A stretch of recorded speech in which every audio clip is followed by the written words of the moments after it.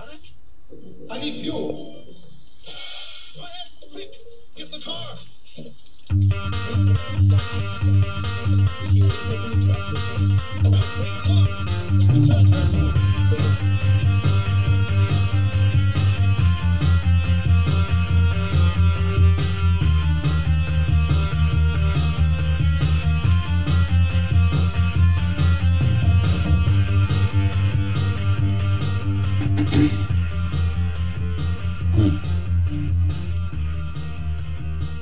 Welcome back. It's been a while, but we're back together again. Consider this a test to weed out all the fair weather listeners. If you're still here, congratulations, you passed the trial. There'll be cake served at the end of this podcast for all. Jokes aside, I've been keeping busy, as I'm sure you all have, in your own subjectively protagonistic worlds. Everyone in my family and circle, as far as I know, is doing pretty well. Certainly nothing to report or complain about. I trust and hope that wherever you're listening to this right now, you are well. Well enough anyway to take a little time to sit for a few moments with me while I tell you a couple of stories that I found interesting. Maybe join me for a puff, maybe don't. Both states of being are fully compatible with the vibe here on Baked and Awake.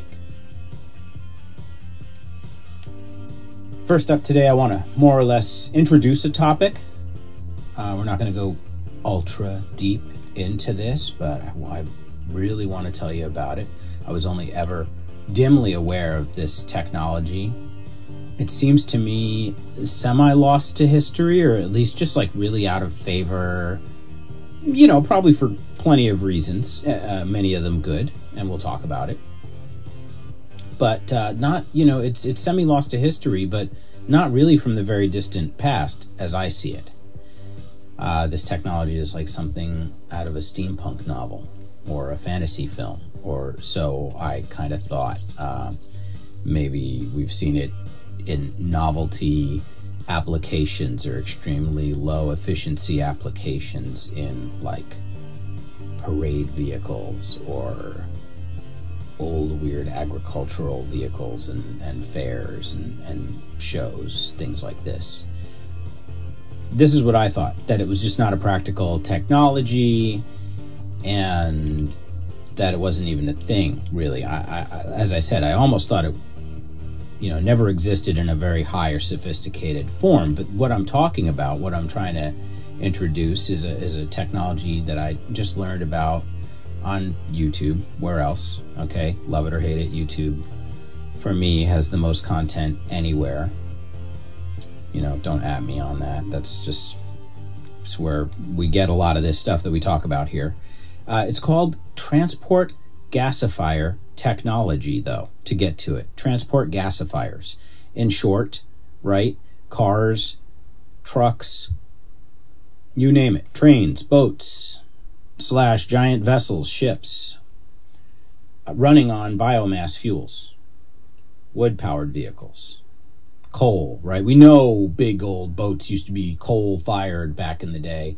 And I don't think all of them were gasifiers. I think a lot of them were traditional, like, kind of combustion chambers that would boil water and create steam power for vessels. And maybe that was deemed safer in some regards. But I think this gasifier technology differs in some subtle ways from what we saw a lot with coal-fired steam locomotives and stuff like that, at least in the old West days, like the, you know, the black smoke chugging from the smokestack of the some of the trains back in the early days. I think that all runs cleaner when they're, you know, up and hot, and a lot of that black smoke goes away.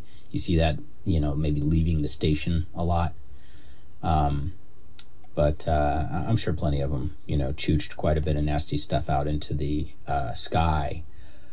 But these gasifiers, quite a bit cleaner. They don't really spew a lot of gross stuff, particulate, etc., out into the air. They had filtration systems on these systems, and they had them at many different scales, evidently all the way down to, and I recently found finally like a cool treasure trove of a post on the internet about this in a like a European antique vintage motorbike forum of some kind, where somebody posted about gasifier powered motorbikes, mopeds, like tiny motorcycles that were gasified.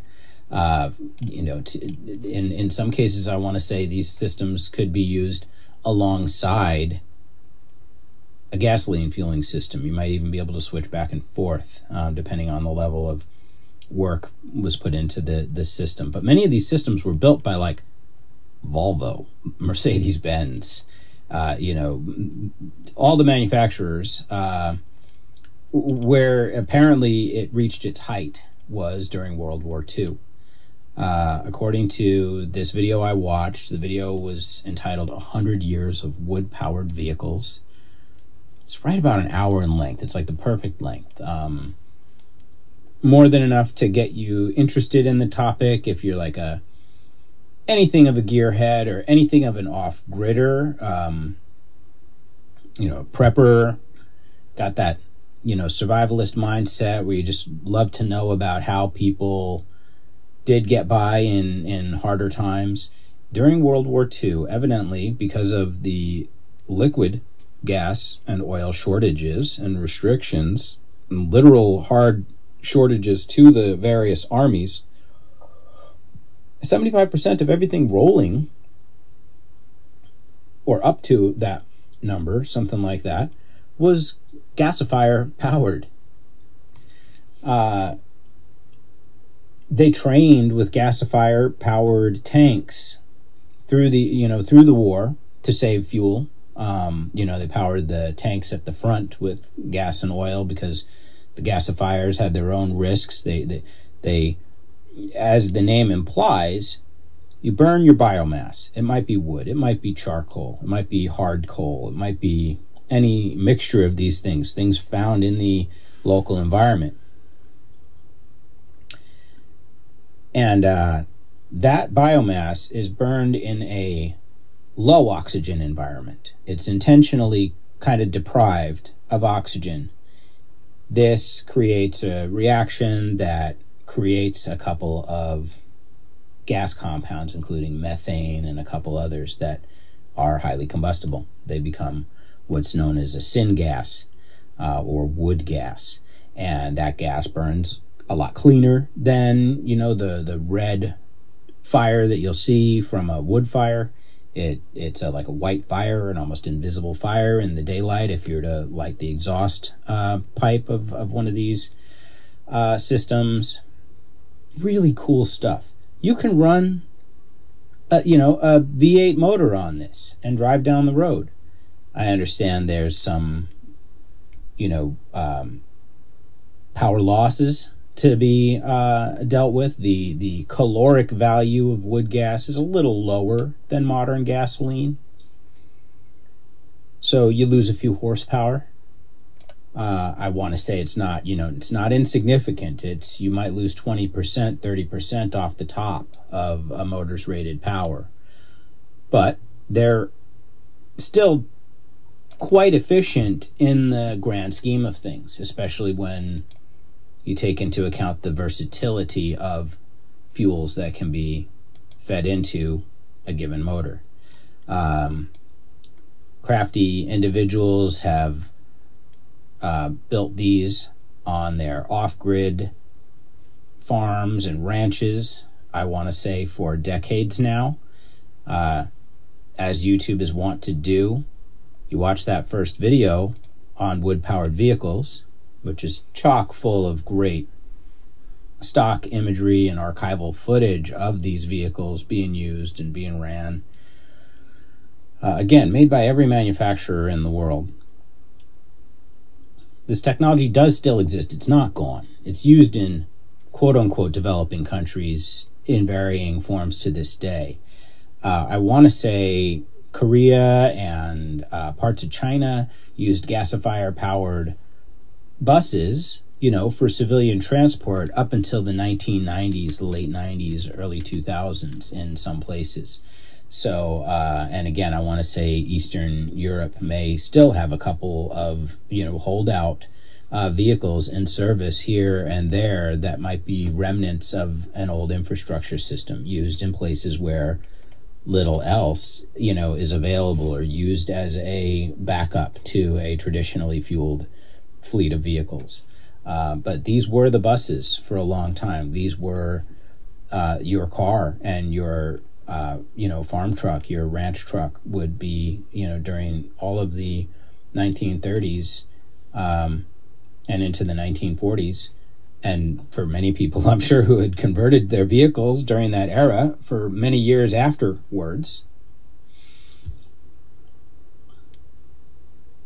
I thought it was fantastic. So yeah, so YouTube, of course, will begin to serve you up these, more modern day off-grid types who are out here building gasifier pickup trucks and using them around rural areas of the United States and other parts of the world.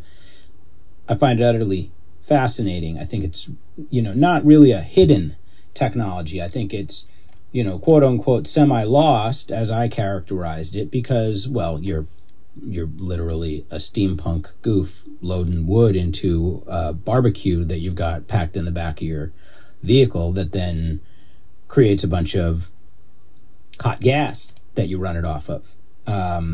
And again, there is the possibility, if you had a leak or something, you could have some issues with that system in terms of maybe a risk of fire that's different or greater than a gasoline car. But how much different or greater? I mean, we know cars blow up too, right? So, I got a number of links for you guys to check out about gasification. One's from like howstuffworks.com. It's science.howstuffworks.com. I don't know if that differs from and whose How Stuff Works. I don't know. I liked the article. I read it. It's pretty dry. Talks about the theory behind gasification in general. I linked to the forum post that I found. It's called driveonwood.com. Cool little forum. Let me make sure my link is good for you. It looks like it works. And the thread was called Motorcycles with Gasifiers. Bunch of cool pics in this thread, like of old magazines just spread open and like crudely taken by guys. It's great. I absolutely love it. And the pictures in the magazines are so at best. There are some cool machines in this little thread here, and the gasifiers on some of these are absolute bicycles, guys. I love it.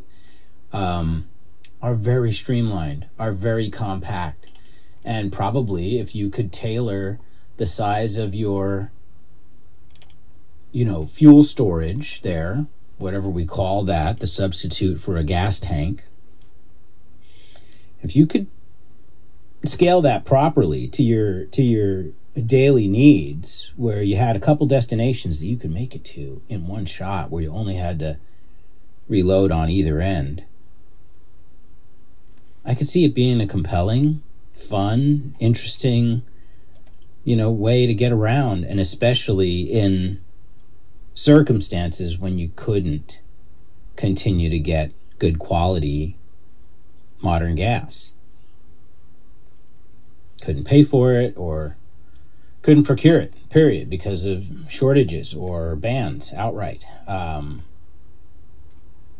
And of course, we're all about electric bikes these days and fun stuff like that. Don't get me wrong. I absolutely love the quiet of electric bikes, electric scooters, electric unicycles, whatever you want to ride and get around on. I haven't tried them all yet, but I love it. Absolutely love it.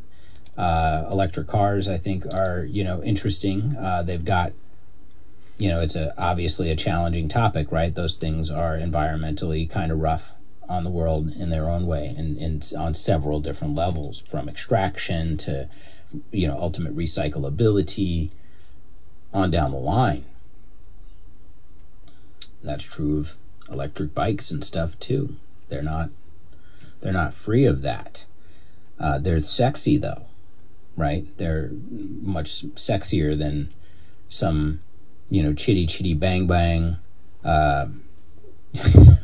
Model A going down the road, or old Ford Courier smelling like a fireplace chugging down the road.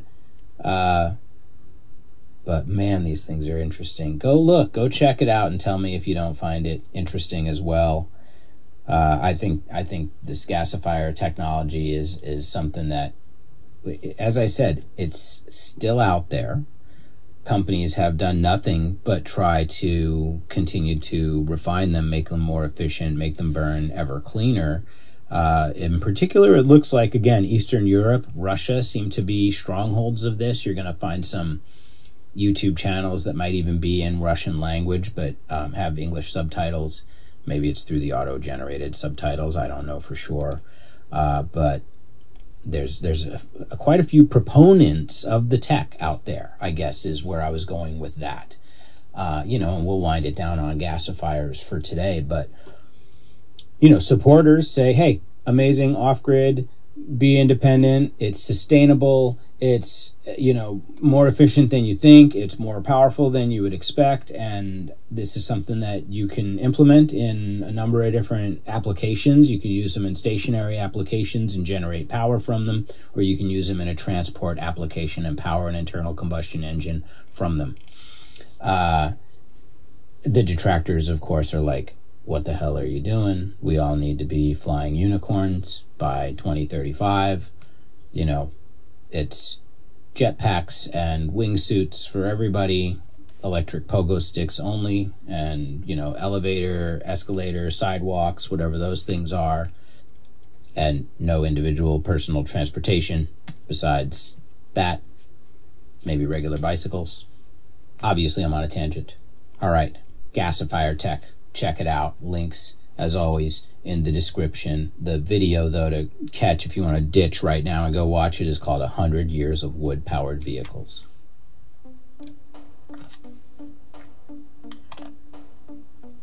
Okay, dab time.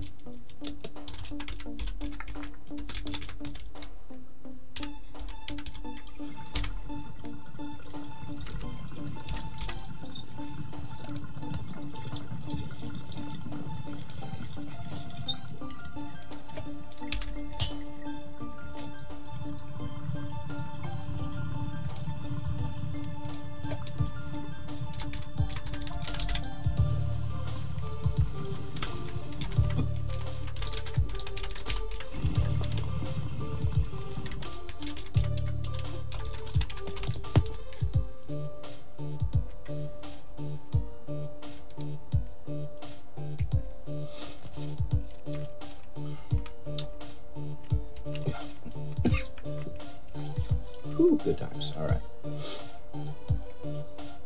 So that was gasification. That was the gasification of Steve. We'll talk more about gasification technology in an upcoming episode.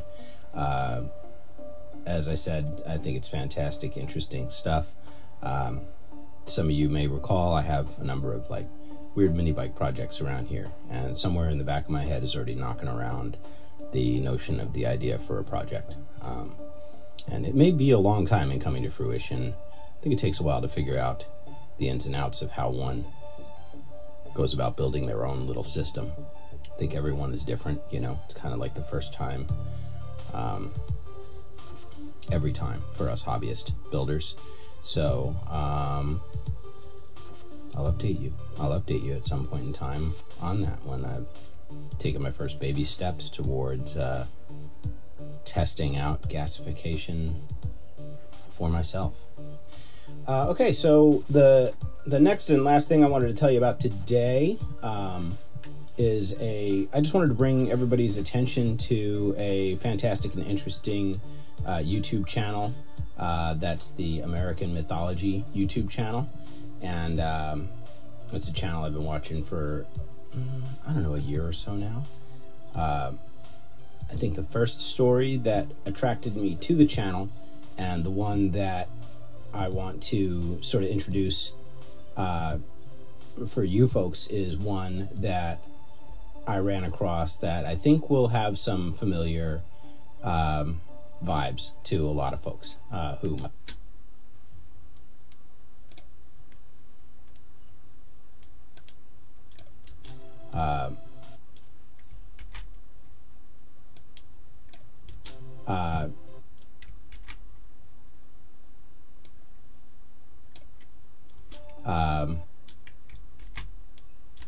vibes to a lot of folks who might listen to the podcast. At any rate, I'm going to pull up the channel here in front of me and tell you the title of the video is called "They Lived in Hollow Trees." In parentheses, Appalachian settlers and the American sycamore.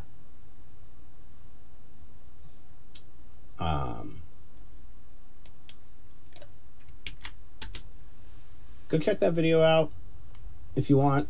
Real entertaining. You know, I want to say it's really short. It's like a 10-minute video. He does one follow-up video on this on his channel, and if you look hard out there on YouTube, you can find a couple other interesting like tidbits that are unrelated. Kind of also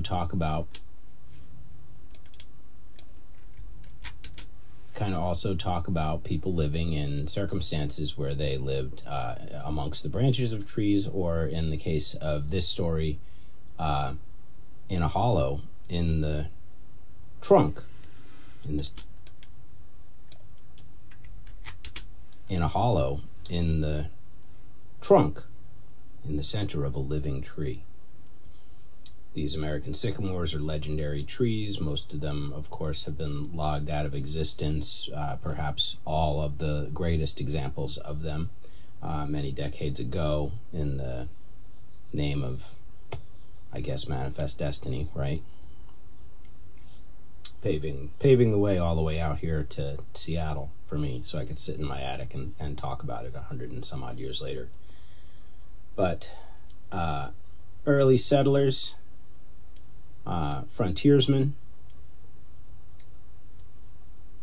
unhomed folks, were known to shelter for short periods of time and seasonally, and even in some cases for extended periods of time in trees.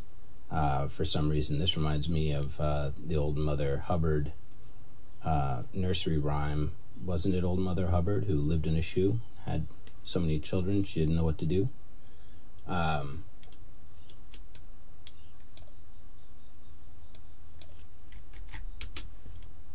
These trees were gigantic. They were in excess of 15, 20 feet or more in diameter.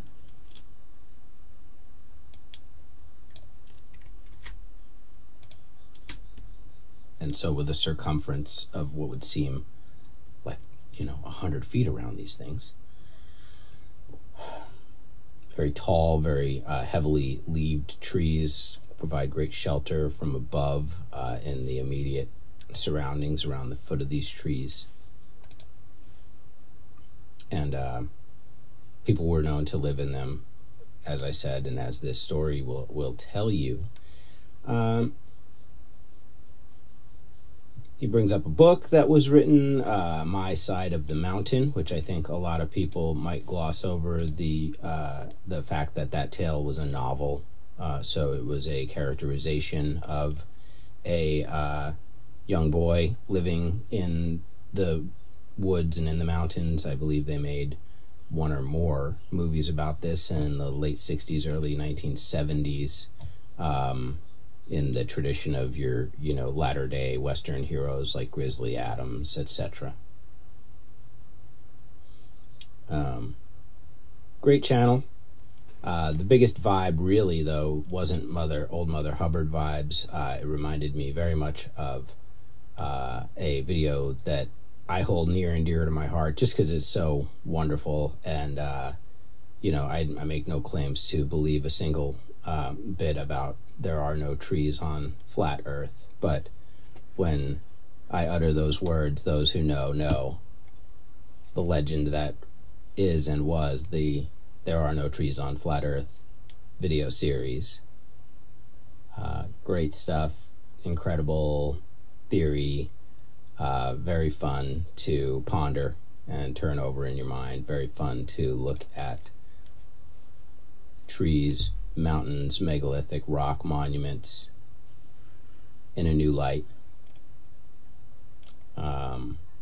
Having been exposed to that theory and this little tidbit about people living in hollow trees in North America in the not too distant past in a non-trivial fashion, almost like they were like remembering a former way of life, readapting, back temporarily, however temporarily, to a mode of survival that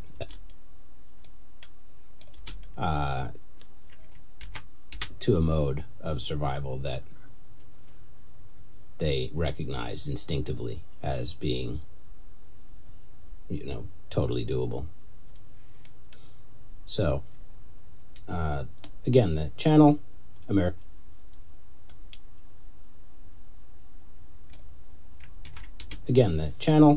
American Mythology.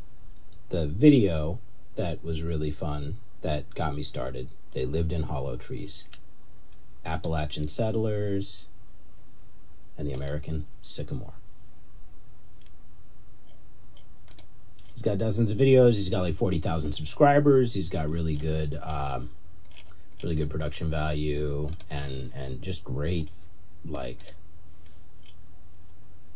the astonishing story of the Goat Man. I don't know who the Goat Man is, but he did this video 5 years ago. I want to watch it. A 200-year-old message hidden in the Ohio woods.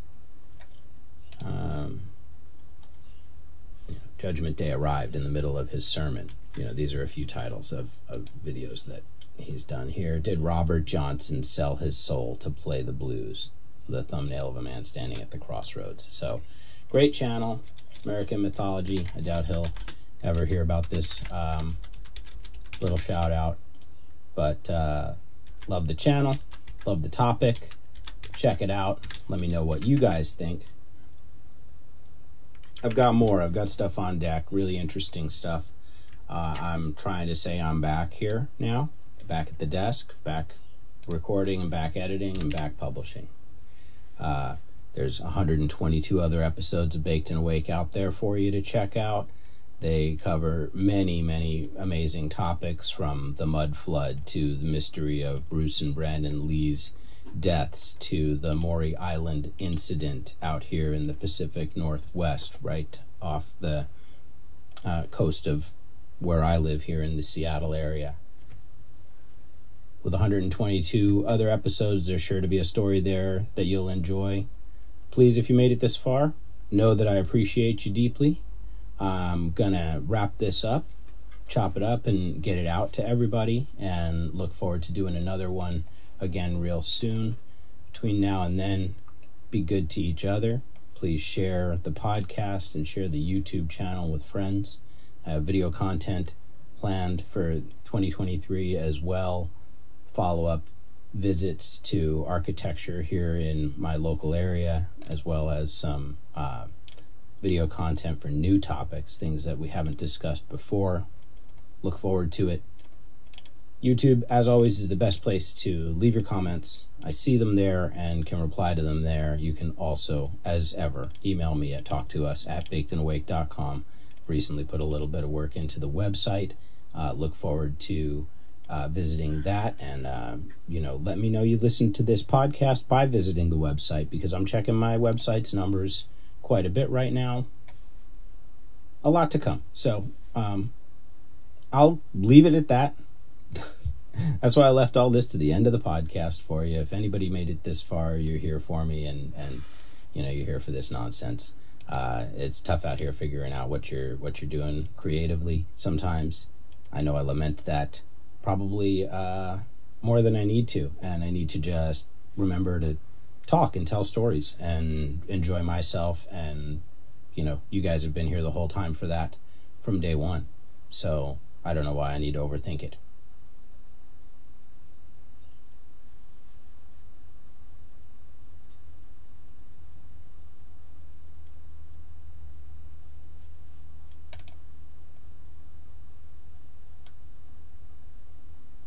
So again, hopefully something there for you in the archive, maybe something you haven't listened.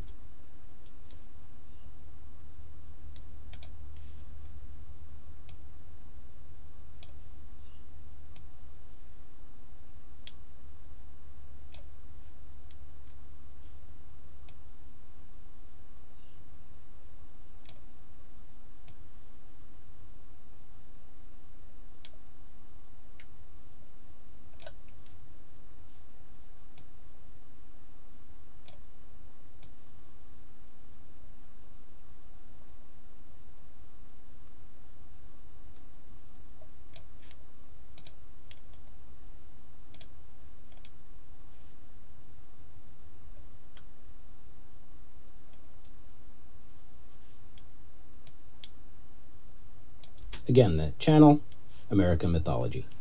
The video that was really fun, that got me started, They Lived in Hollow Trees.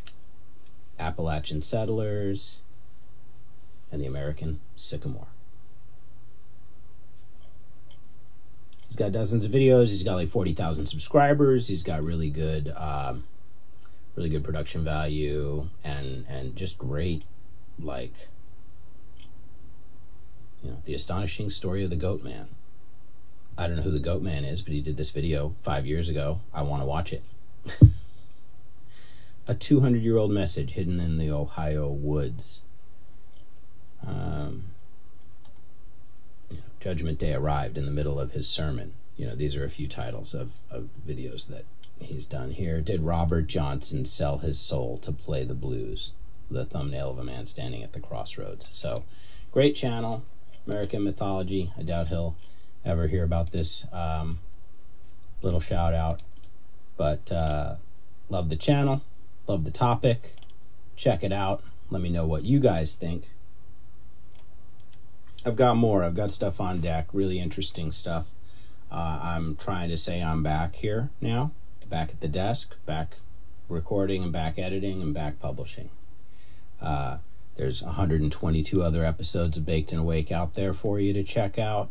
They cover many, many amazing topics, from the mud flood to the mystery of Bruce and Brandon Lee's deaths to the Maury Island incident out here in the Pacific Northwest, right off the coast of where I live here in the Seattle area. With 122 other episodes, there's sure to be a story there that you'll enjoy. Please, if you made it this far, know that I appreciate you deeply. I'm gonna wrap this up, chop it up, and get it out to everybody, and look forward to doing another one again real soon. Between now and then, be good to each other. Please share the podcast and share the YouTube channel with friends. I have video content planned for 2023 as well. Follow-up visits to architecture here in my local area, as well as some video content for new topics, things that we haven't discussed before. Look forward to it. YouTube, as always, is the best place to leave your comments. I see them there and can reply to them there. You can also, as ever, email me at talktous@bakedandawake.com. Recently put a little bit of work into the website. Look forward to visiting that, and let me know you listened to this podcast by visiting the website, because I'm checking my website's numbers quite a bit right now. A lot to come. So I'll leave it at that. That's why I left all this to the end of the podcast for you. If anybody made it this far, you're here for me, and you're here for this nonsense. It's tough out here figuring out what you're doing creatively sometimes.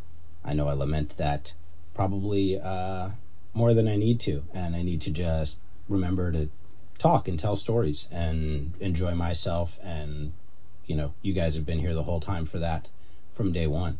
So I don't know why I need to overthink it. So again, hopefully something there for you in the archive, maybe something you haven't listened to yet. I'm definitely looking back at early episodes, and as I listen to them, I'm wanting in, you know, the strongest terms to either pull some of these episodes down or potentially remaster and re-record them for better sound mixing. So definitely open to suggestions on what episodes would be most appreciated to be revisited. I'm thinking about the Norb theory. I'm thinking about Mel's Hole. I'm thinking about potentially Maury Island, which I just mentioned a little while ago. To start, those are near the top of my list, but I can think of many others. I have one on mudflood research in Grand Tartaria that, you know, I had a long preamble to, a lot of sessioning and poking about before we got into the meat of the episode, and bad sound mixing on top of it. So, you know, looking to put together that top 10 list of topics to revisit here, you know, going into year 4, I don't even know, 27. Yeah, year 5 or so of the podcast. And one last statement. The Patreon is dead. I've gone ahead and shut it down. I believe I've got it shut down. The 12 or so patrons that I have, if any of you are listening, I deeply appreciate every one of you and the length and extent and loyalty of all of your support. I never felt it was that powerful of a, you know, compelling value proposition. Like, why put content behind a weird Patreon paywall just for some people who paid extra money? Like, you don't have enough subscriptions in your life. So it's shut down. Thank you to everybody who contributed to the Patreon. It was never a really huge part of, you know, financing, you know, some world takeover of Baked and Awake, and that was, you know, kind of by design, because I just couldn't stand to even dream of charging people very much money for what we're doing at that level and in some exclusive way, again, because the Patreon supporters are supposed to get stuff, and I don't know if anybody ever even got a single sticker or t-shirt that was supposed to go to them from Patreon, because they have a little bit of an automated rewards system for people who have supported a certain amount of time. It just felt icky. So Patreon's dead. There's a PayPal button on my website, always, and always has been, bakedandawake.com. If you ever would like to make a one-time donation to support the podcast, maybe I talk about a research project, maybe I talk about a piece of equipment, or some sort of goal or plan for the podcast, and you hear it and you take it as a opportunity to throw down, that's a really great way to do it, I think, for now, right?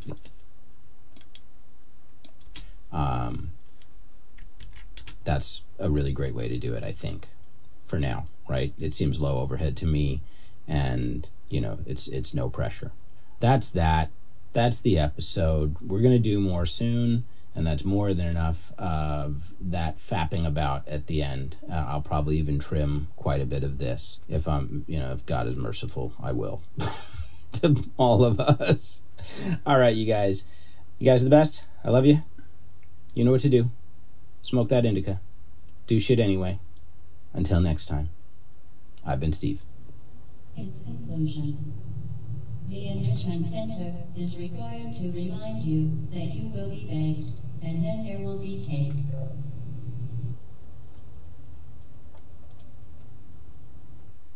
It is worth mentioning that there has been a recent resurgence of interest in wood gasification technology, as it has the potential to provide a way to produce renewable energy from sustainable resources such as wood waste and other types of biomass.